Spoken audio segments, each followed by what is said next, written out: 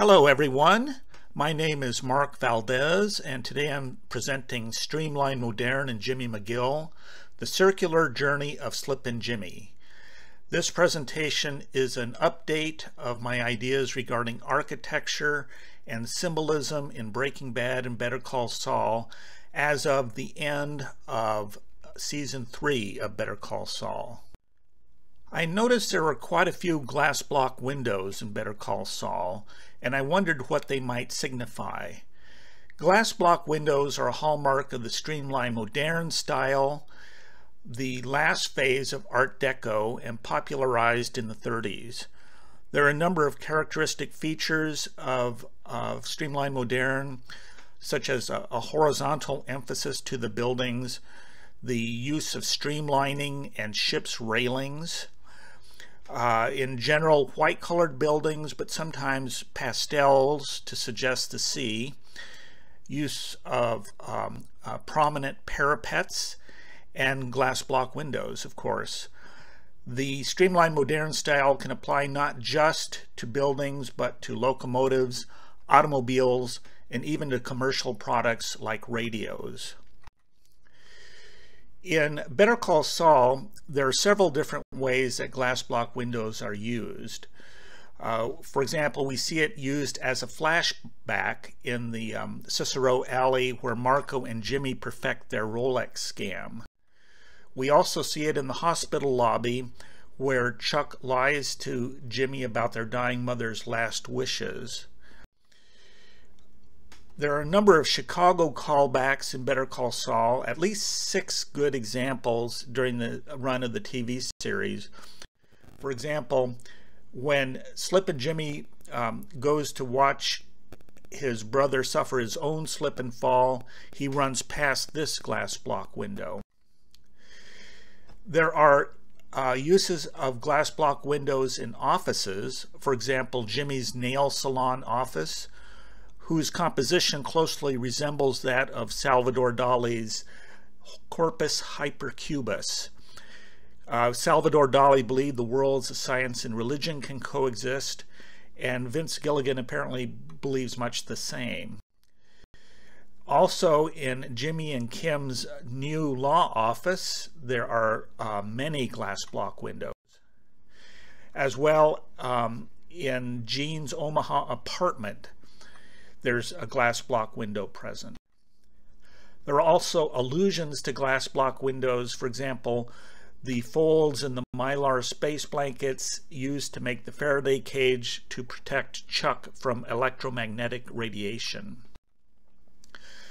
Now, at first I didn't know what glass block windows signified, but then by chance I read about Albuquerque's Kelvinator house, the first house in Albuquerque to feature glass block windows. The architect, William Burke Jr., was inspired by the 13 futuristic model homes at Chicago's Century of Progress exposition in 1933 and 34. That exposition was ground zero for spread of the Streamline Moderne style around the United States and the rest of the world, and you see things there really for the first time. For example, the America's first modern glass block building was the Owens, Illinois glass block building at the Chicago Exposition. Now, Albuquerque is a good showcase for Chicago's influence in architecture. The reason for that is that the railroad came to Albuquerque from Chicago in 1880, and Albuquerque received a great deal of its inspiration from Chicago. Vince Gilligan uses glass block windows to represent any kind of Chicago link, but his real target may be the Century of Progress, about which he has many doubts and reservations. Better Call Saul, and Breaking Bad as well, recapitulate the history of 19th and 20th century window technology, how glass windows were modified to bring sunlight into the recesses of large buildings, and also, once electrical technology improved, how large buildings could become beacons and lanterns in the darkness. Chicago influences were prominent with glass block windows and Luxfer prismatic tile windows, vault glass as well in the sidewalks, but also plate glass and skylights. We see a direct reference to the Chicago Century of Progress exposition in episode Marco at the end of season 1 of Better Call Saul. We get a view of the Chicago waterfront as seen from the Adler Planetarium, which sits on the grounds of the exposition itself. In 1933, 40 years had passed since the 1893 World Columbian Exposition. The city had just gone through the Al Capone years, gone through the St. Valentine's Day Massacre, and was stuck in the Depression, and Chicago needed a makeover. Chicago's centennial in 1933 was the perfect opportunity. With his glib superficiality, Jimmy McGill is really the perfect child of Chicago's Century of Progress. Vince Gilligan also places Jimmy McGill in the tradition of Chicago's classiest strippers. In episode Mijo, we had the It's Showtime Folks musical tribute to Chicago choreographer Bob Fosse. Bob Fosse in turn choreographed many tributes to Sally Rand and her fan dance. Sally Rand was the star of the 1933 Century of Progress exposition, just like Little Egypt had been the star of the 1893 exposition. And we remember Little Egypt fondly today because she introduced America to belly dancing. Now, Art Deco, when it's combined with industrial design, yields streamlined moderne styling. But there's also a second style in the Southwest of combining Art Deco with Pueblo Revival style. That style is called Pueblo Deco and is exemplified, for example, by the Chemo Theater in downtown Albuquerque. Breaking Bad uses Pueblo Deco archways to foreshadow tragedy. The Pueblo Deco archway is an abstraction. If you take the Pueblo Revival style here of post and lintel construction and abstract it, you get, for example, these Pueblo Deco archways at the Albuquerque airport. Now, we are familiar how in Breaking Bad, the air tragedy at the end of season 2 was foreshadowed by the bear, by the toy bear. But this view itself from the episode 4 Days Out is also a form of foreshadowing. The Pueblo Deco archways mean tragedy. Now, why do Pueblo Deco archways signify death? The sound people on Breaking Bad sometimes use the death bell to foreshadow deaths. For example, when Jesse invites Jane to see his flat screen TV, we hear church bells ring. And in the Albuquerque Civic Plaza scenes, a clock tower bell is heard. Now, a bell shape is not a Pueblo Deco archway shape, but a bell mold is. And it may be that the design team sees the Pueblo Deco archway as indicative of death as well. Now, Pueblo Deco archways are present in the hospital lobby shortly before the cousin dies, and we also see them in Gail's apartment shortly before his demise.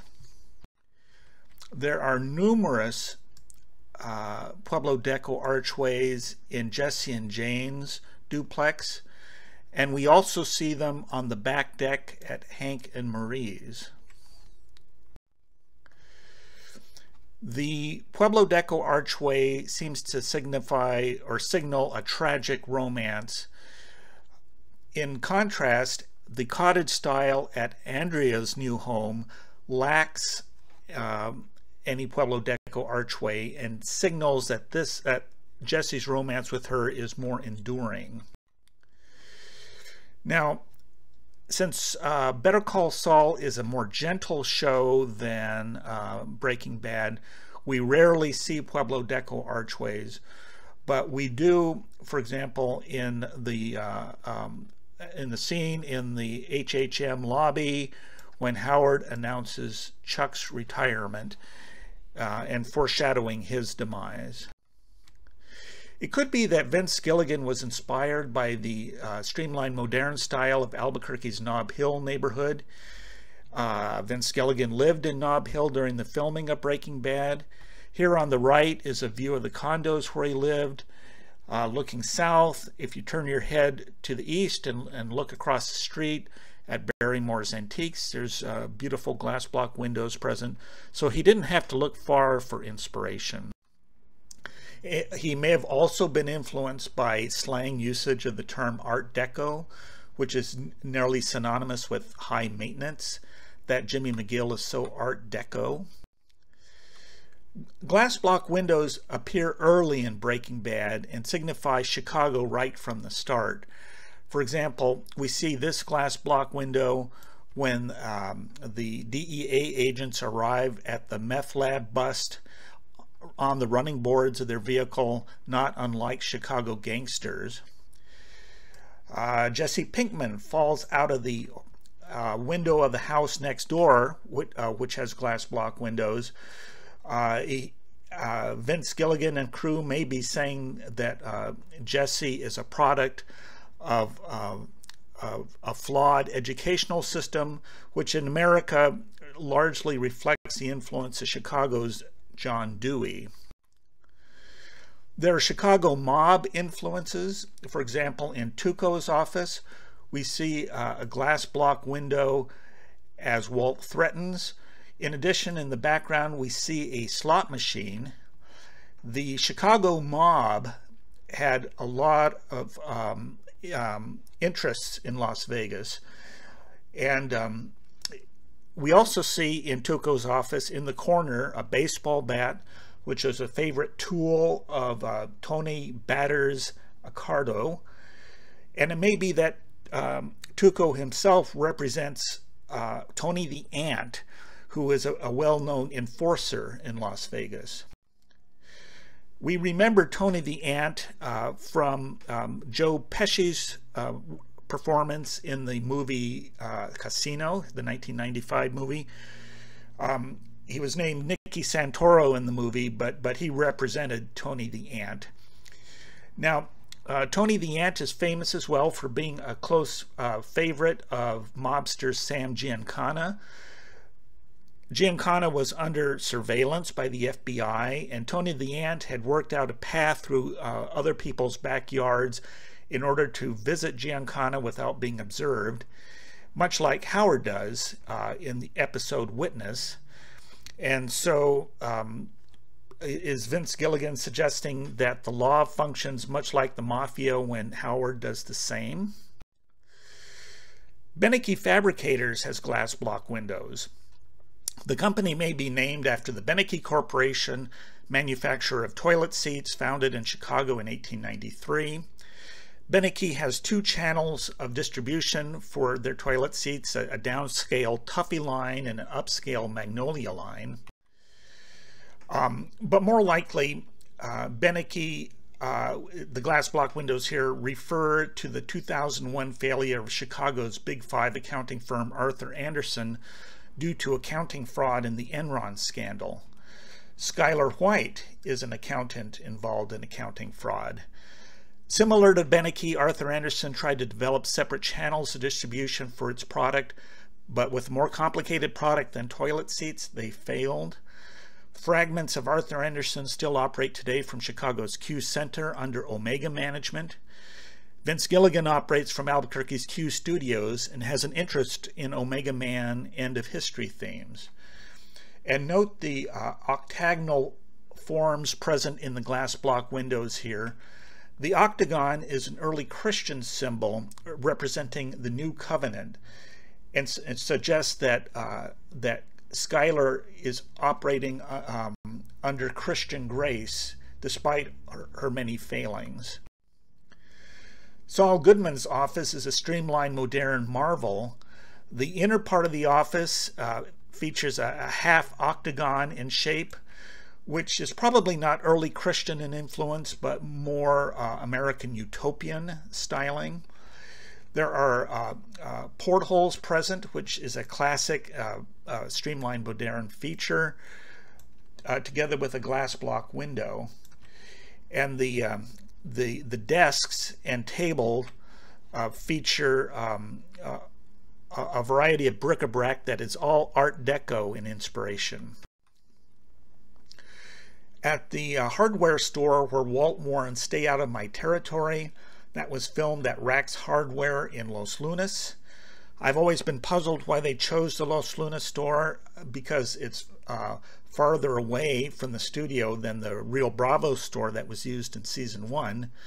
But the reason is because of these glass block windows here. And the reference to Chicago may be the accounting problems that True Value Hardware, which is a Chicago firm, was suffering during the 1990s and 2000s. There are glass block windows present at the industrial laundry. They are rarely seen, prominently only once, when Walt is rolled into the laundry in a laundry cart. They may be honoring the legend of El Chapo Guzman, the head of the Sinaloa cartel, who now lives in a U.S. prison. In 2001, El Chapo escaped from Puente Grande prison in Mexico, allegedly in a laundry cart. And the Sinaloa cartel has a near monopoly on drug distribution in Chicago. There are glass block windows present in the car wash reception area, but there was no desire to have a Chicago a reference here. So they made efforts to efface or ignore the windows. Either the windows are seen from a shallow camera angle so you can't distinguish them, or as in this scene here on the left, the windows should be clearly visible but have been effaced. Nevertheless, in season 4, they introduced a space, the car wash office, which is not present on site, where there are glass block windows. With this construction, they may be honoring Maria Stan, who played Bogdan Wolinets, the owner of the car wash, and who moved to Chicago in 2010.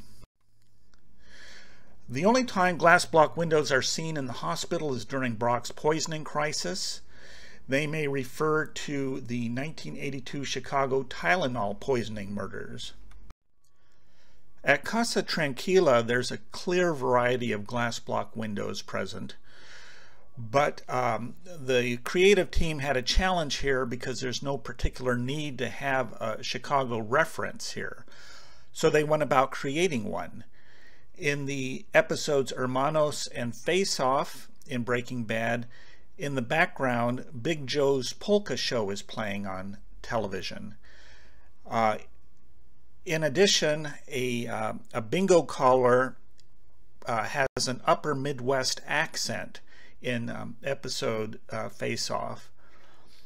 An important venue for polka in Chicago was Club 505, and of course New Mexico's telephone area code in the Albuquerque area is 505, and so that is the connection, tenuous as it may be. New identities are granted at the vacuum cleaner store. The Chicago reference here is to Alfred Hitchcock's film North by Northwest, where Roger Thornhill, played by Cary Grant, reluctantly accepts the identity of George Kaplan at Chicago's Midway Airport in order to rescue Eve Kendall. This is Breaking Bad's second Alec Guinness reference. Alec Guinness starred as a vacuum cleaner salesman aka British spy in the movie Our Man in Cuba. Fans of the movie North by Northwest have noted that Cary Grant spends almost the entire movie on the left-hand side of the screen. The reason for that was he preferred his right profile. Similarly, in the basement scene at the vacuum cleaner store, Walt spends about 70% of the time on the left-hand side of the screen and shows us his better side, his ability to plan Uncle Jack's murder and otherwise engage in strategic thought. But the remaining 30% of the time, he's on the opposite side of the screen as he rages at Saul and shows us his uglier side. The Badger is an old Chicago gangster slang term for someone who entraps others and compromises their loyalties. In episode Better Call Saul, the DEA agent is first to assume the Badger role. He entices Badger into a drug sale and subjects him to arrest. Later in the same episode, Badger himself becomes the Badger of a complicated double entrapment scheme. The camera is placed far from the scene in order to keep the background in focus so that the glass block windows present on the building in the background can be observed.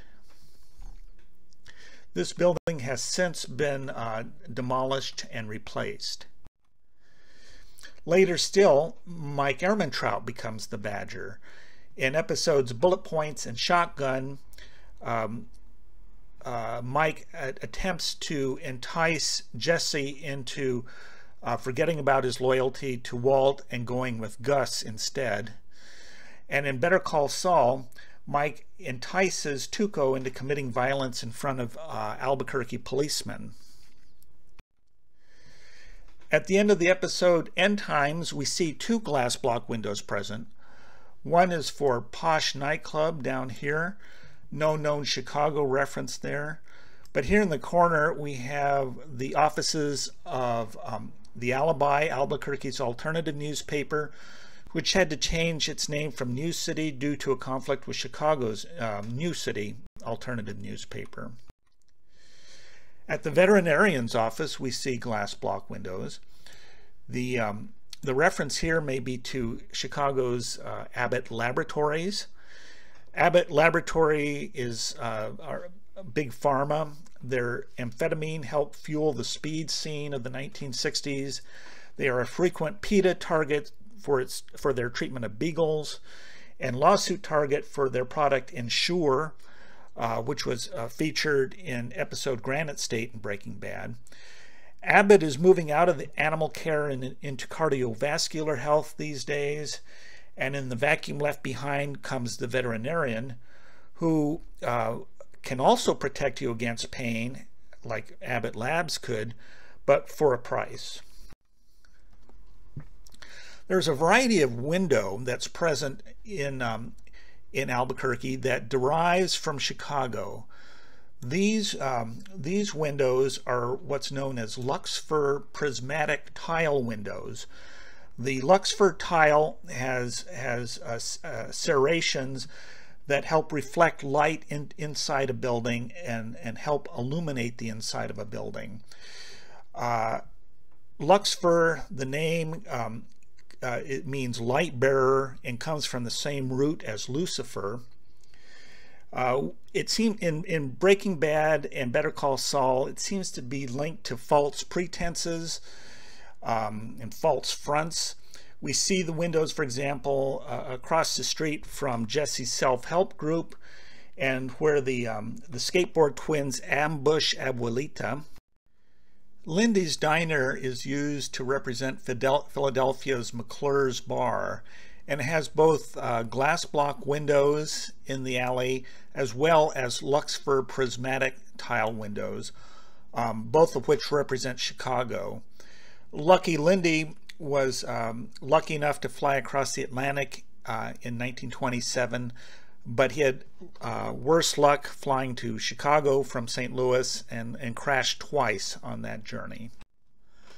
There is heavy use of plate glass windows in Breaking Bad and Better Call Saul.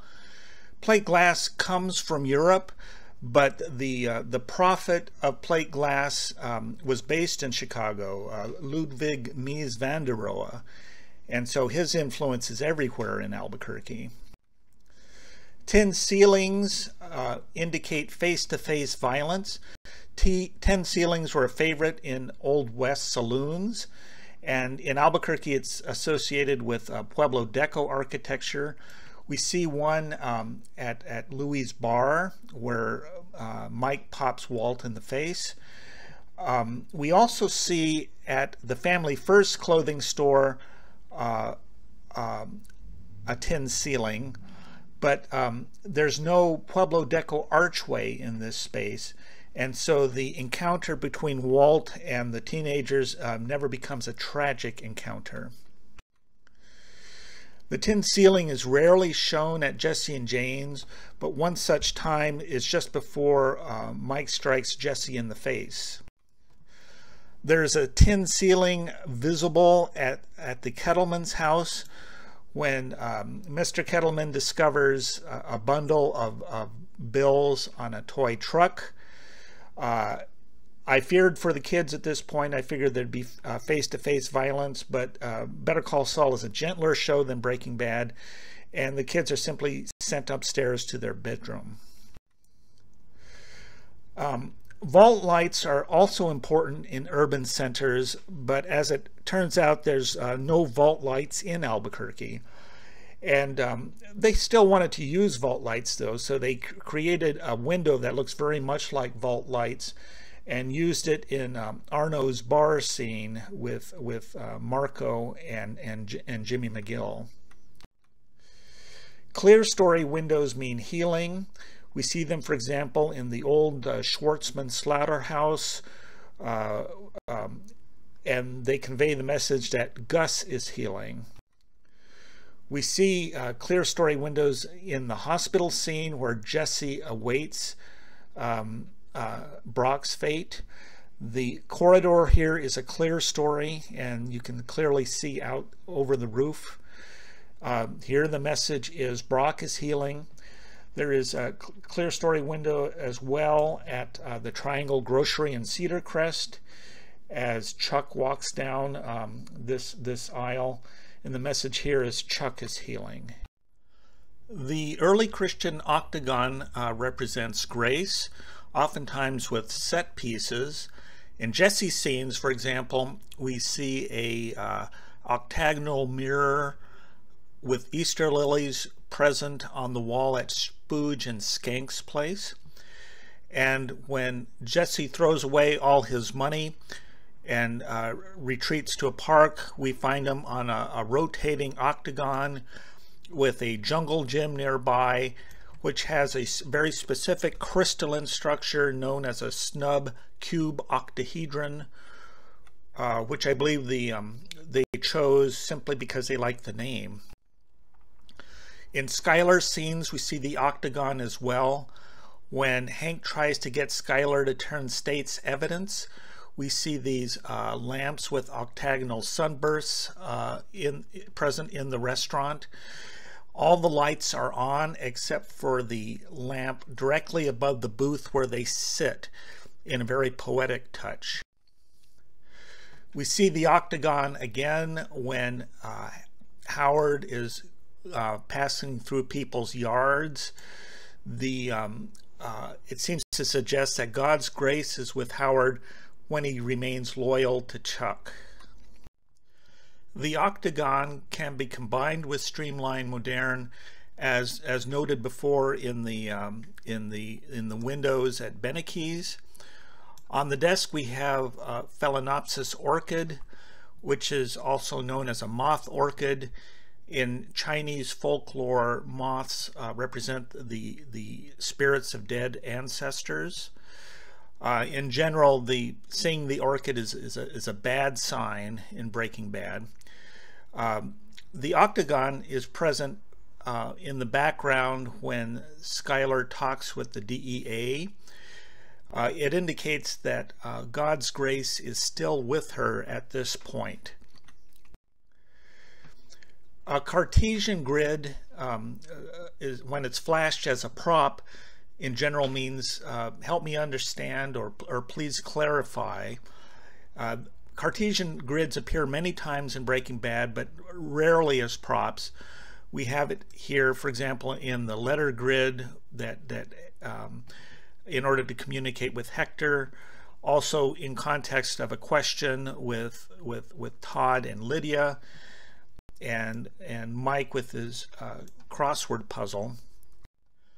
In Better Call Saul, we also have a word search puzzle flashed as a prop, meaning help me understand or please clarify. In this case, the context is the question, hey, you take care of that matter. In the word search, we have a word clue for Rapallo, who is a character in the Dishonored 2 video game where he is electrocuted, foreshadowing Chuck's demise. In episode Rebecca, we briefly see Kim with the Phalaenopsis orchid. This is a very bad sign. At this point, she is struggling to remain viable at HHM.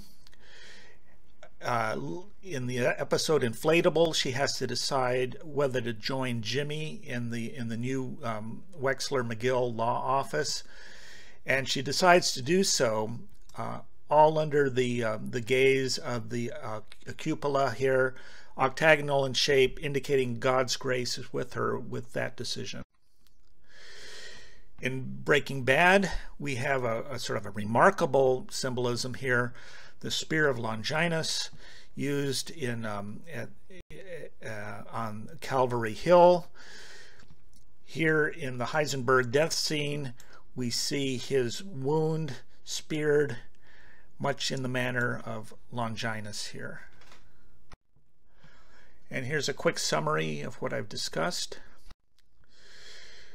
I was hoping we would see much more of Jimmy McGill's youth. There's the legacy of the 60s and 70s to deal with. The album cover for The Who's Tommy resembles a glass block window, but a photo negative of one where the grid glows but the windows are clear. Tommy's about transcendence. Jimmy is not. Jimmy is the anti-Tommy. Vince Gilligan may intend a comprehensive critique of the Century of Progress. Catholic thinkers have been trying to reconcile progress with original sin for more than a century. The most optimistic Catholic philosopher in this regard was Pierre Teilhard de Chardin, who believed that humanity was evolving towards a final unity he called the Omega Point. What does Vince Gilligan believe? To Vince, the Omega Point is a spinning Cinnabon in Omaha, and the Omega Man, the last man on Earth, Mel Rodriguez, is spinning cons in a Chicago bar. The inoperative switch at Davis and Maine may be a reference to the Omega-13 device in the 1999 Star Trek tribute movie Galaxy Quest.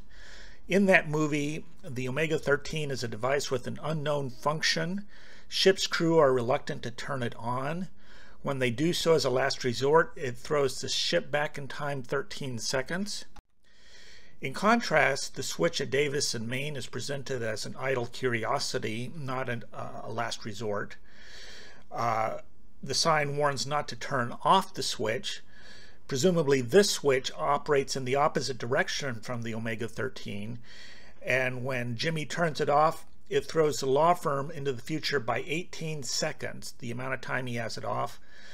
But 18 seconds would have transpired anyway, indicating that the switch is useless, the Omega Point has no point, and progress itself is an illusion. We are approaching the end of Chicago's second century of progress. Glass block windows signify the tension between the promise of the century of progress and the past that Jimmy can't escape. No matter how much progress Jimmy makes in his life, he'll remain Slippin' Jimmy forever. Streamline Moderne implies travel, people in motion. Jimmy's in constant motion, yet seems to be going in circles.